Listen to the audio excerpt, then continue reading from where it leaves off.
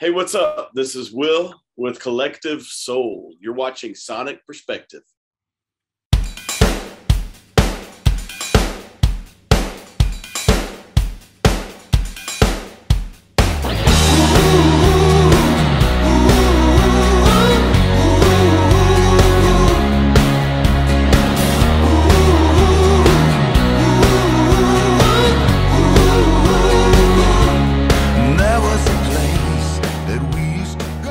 Hey everybody, this is Scott Medina with Sonic Perspectives. Will, thanks for taking a moment to talk with us while you're on tour with Collective Soul. Yeah, man. Just another day at the office, backstage here in Clearwater at Ruth Eckerd Hall. Nice, nice. Yeah, you guys have been on the road for a little while now. How's it been going? Going well. This tour is us and Switchfoot. It's something we've talked about and imagined for a long time, just being fans of their music and vice versa. So it's going real good. We're in the last third. I'm trying not to count the days, so to speak. I like to be in the moment and live in the moment and enjoy what's going on. But this was 52 shows in 72 days. So, Woo! and that's with a week off in there at home. So when we're actually on, it's been 5 days a week and pretty grueling, but something that I'm very, very glad to be a part of.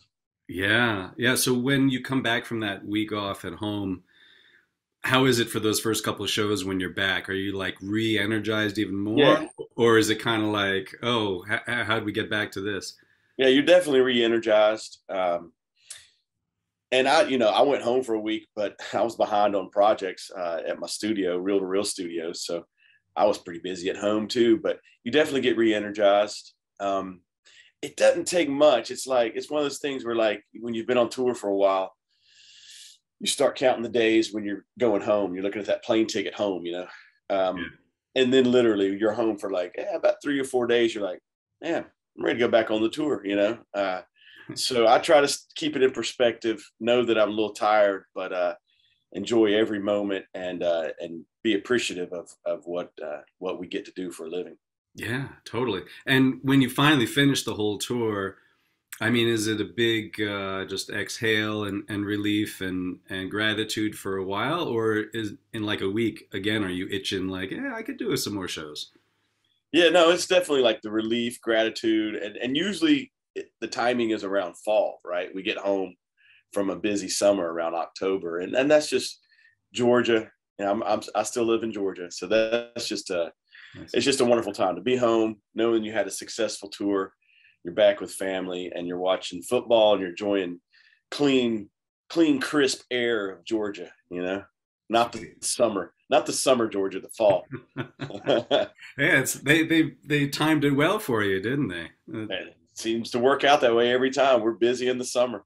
Yeah, sweet. And with these two bands, touring both you guys now, what's the audience like? Did you find a lot of the crowds there for both bands, or like you can tell where the fans are for the different ones, and then you kind of gotta win them over too? Yeah, I mean, there's some hardcore fans, but I mean, I think Switchfoot and Collective Soul is an obvious combination that would, fans from both bands are going to be, they may not be their favorite quote unquote band, but it's right in line with each other's vibe and music. It's been a fun combination though. The California boys and the California surfing boys and the wild-eyed Southern boys. It's been fun. We've had fun with them. Yeah, you got the whole ends of the country well covered there. So Yeah, man. Cool. Yeah. We're showing them how to do things like we show them how to throw cornhole bags and stuff like that, and they're showing us how to surf. So yeah, Right on.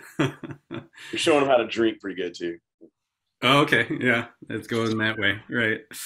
Have you actually gotten out on some surfing during the tour itself? No, but we were in Jacksonville yesterday, and the boys, the Switchfoot boys, did go out and catch some waves. Right on. Yeah, nice. And what's the scene been like from your perspective on the stage, like in the crowd in this, post-pandemic kind of world? How's it different than when you were out there in, 2018, 19? Yeah, people are excited to see live music. it's good to see that vibe. But I will say there is a little bit of, and of course, this is partly part of this equation is the fact that everybody and their brothers out on tour this summer.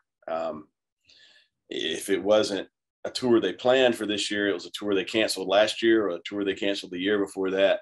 Yeah. But everybody's totally enthusiastic, glad to be out, and enjoying live music. For a lot of people, live music is part of their thing that they need to survive. Just like us, we need it. We need to perform live, but we also need to get in the studio too. So we got that duality. But yeah, people are back and enjoying it. So it's good to see people's faces. Good to hear people sing. Good to hear the vibe where nobody's worried about so many things, and I get it, but it's good to just forget about all those things and go to a rock show. Totally. Yeah.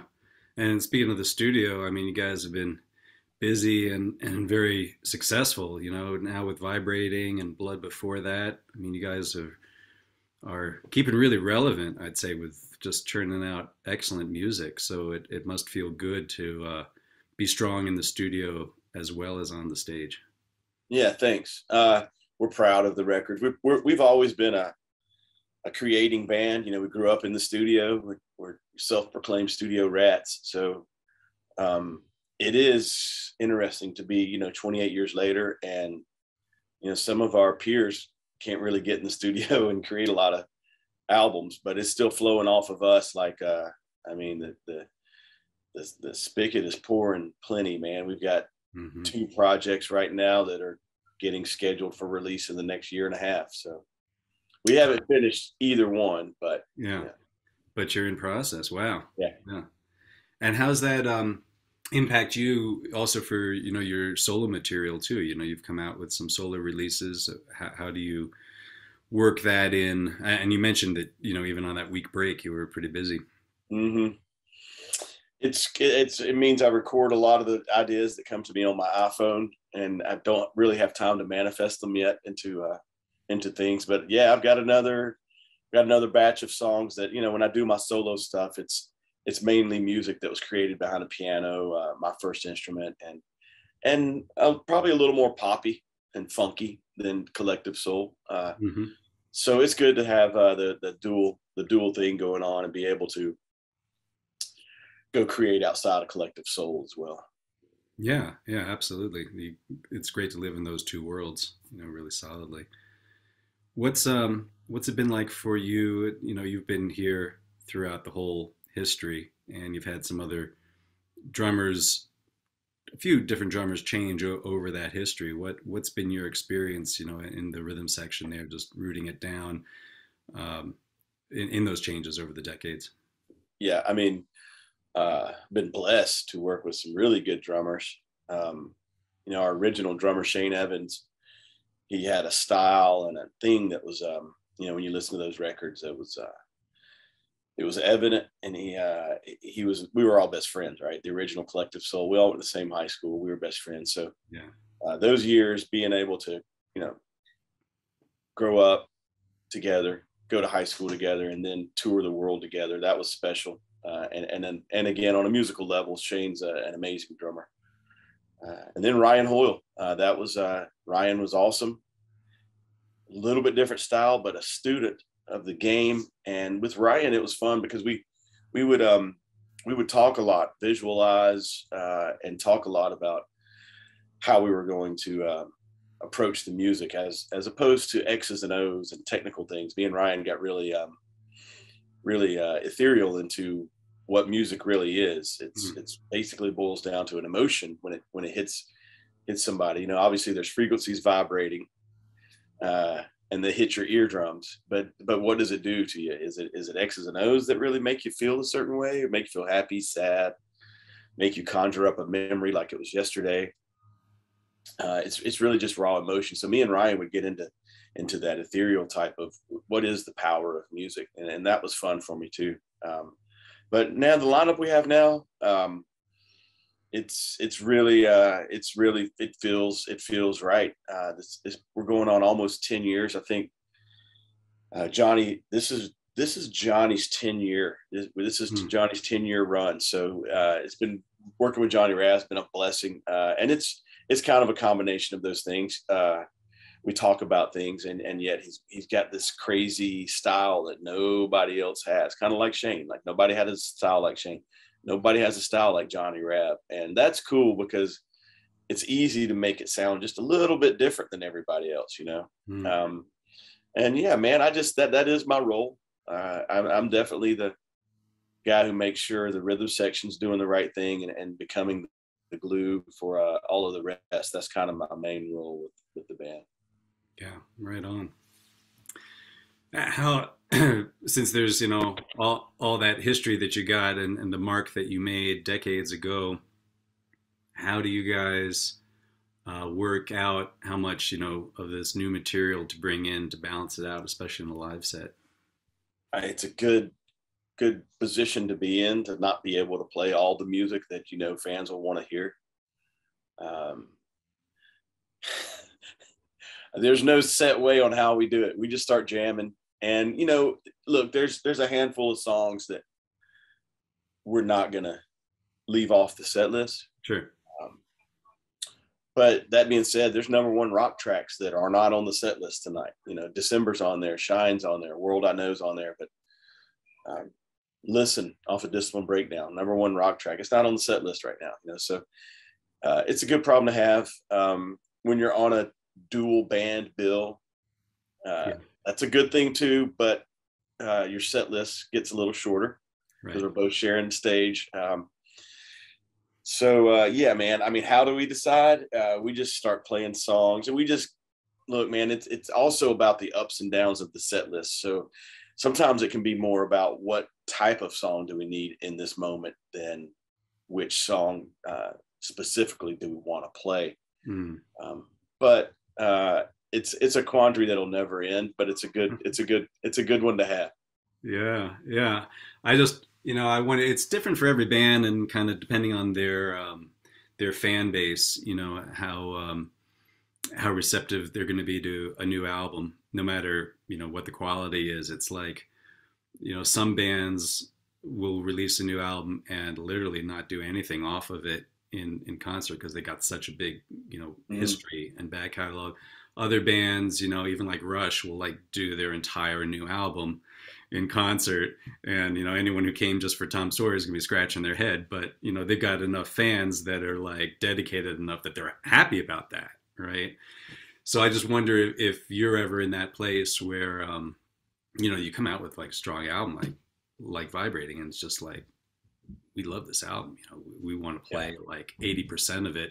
Like, do you think you could ever like go for that, or is just like, no, I think we could do the limit for the set list time? And yeah, I mean, all those ideas are fun to talk about. I mean, what if we did like a tour where it was everything released after 2010? Or, you know, some concepts like that would be fun to work with. Or what if we did a tour that was, you know, the Atlantic years only, you know, the first 7 records, you know. That's a good idea. Those would be concepts, good concepts. And of course, everybody has done the entire album concept, but sure. Yeah, that would be cool to kind of do an era. I think that'd be cool. Currently, we're doing only 3 songs off of Vibrating, and that's about the most we can squeeze into to the restricted set list. Yeah, exactly. No, it's fun. So you said you guys already are working on the next projects coming up, and so it sounds like you've got a good trajectory ahead of you for the next couple of years at least, right? Yeah, we're going to be busy putting out a lot of stuff. We're kind of currently in production with the quintessential Collective Soul documentary as well, so that'll be a big piece. People know a decent amount about the story, but you don't really know until you really dig in there and you watch something like the true you know, true documentary of where we came from, who we are, and how we get along. Right. And what are you looking most forward to, just yourself personally, in the next coming year? I guess the most fun project on the horizon would be we met a friend of a friend who owns Elvis's Palm Springs house, and it's been untouched. He's got somebody there keeping it up, But we went and saw it last year and hung out, swam in the pool. But it's untouched. I mean, a lot of the stuff, the red room, the red carpet, all the stuff's still the same. So we have convinced them to let us record a record there. And so in January, we'll be at Elvis's Palm Springs house, and we're gonna ask some maybe ask some friends to join in and do some collabs on some Elvis tunes, and maybe have a small little maybe little 5-song EP of some Elvis tunes done by Collective Soul and friends. Oh wow! And I'm sure we'll work on some other original stuff as well. Sweet. That is fun. All right, good way to spend your. It's gonna be awesome. Oh man. Yeah, man. We got the whole month of January. I think we've got one Hootie Fest is down in Mexico, so we got that. That's a 4-night excursion down to Mexico, big festival with some of our friends, longtime friends. You know the names: Hootie, oh yeah, Gin Blossoms, Everclear. They'll all be there. Sweet. So those are good, fun things to be a part of, also because. Especially our buddies in Hootie and Gin Blossoms, we get to look at each other and go, "Whoa, dude! It's been almost 30 years." You know, we have fun playing with all those people, and it's something we look forward to. Oh, that's great. Cool. Anything else you want to share with folks right now? Check out my studio. Check out Reel to Reel Studios. It's in Atlanta, Georgia. My father opened it in 1976. The new location was built 2000 or finished in 2002. And it's where Collective Soul came from. And I'm currently owning and operating the studio there. So I'm there a lot, and I've got it renovated and updated. So anybody who's interested in recording a record, come check it out. Oh, sweet. That's fantastic. Yeah, thanks for dropping that news with everybody. Sweet, Will. Well, thanks so much for spending a little time with us. Enjoy the rest of your time down in Florida and beyond. Yeah, man. Thank you. Thanks for your time as well. Yeah, great talking with you. Yeah, man. Cheers. All right, everyone. Thanks for tuning in. If you haven't already checked him out on the road, still got a few more dates. There it is. All right, sweet. Thanks. Take care, everyone.